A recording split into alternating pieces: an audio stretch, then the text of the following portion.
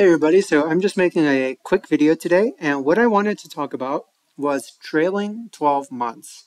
Now, you may have heard this before, or maybe you've never heard of it, or maybe you already know what it is. So, trailing 12 months is basically the concept that we're always looking at earnings or revenue or whatever in a 12-month time span. So, the best way for me to explain this is just to get right into an example.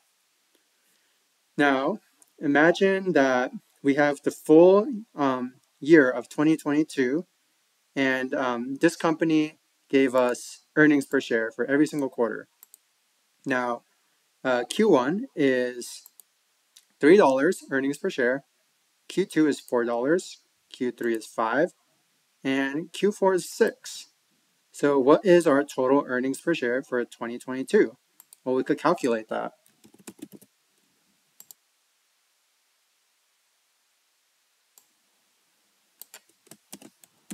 So our total is $18 earnings per share. Now, what happens if we go into the next year and for Q1 they report $7? What is our trailing 12 months? Well, like I said before, we're always looking in a 12-month time span. So we actually end up looking at these numbers right here. And this old Q1 gets kicked out of the mix. So let's just calculate the new trailing 12 months. So we'll do sum 1, 2, 3, 4. And now we have 22 as our new earnings per share. Now, let's say in the new year for Q2, we have 8. Well, what happens here? Same thing. We take the 12 months right here, and then we apply it. So how is this useful? Well, sometimes a company is going to give you earnings per share guidance.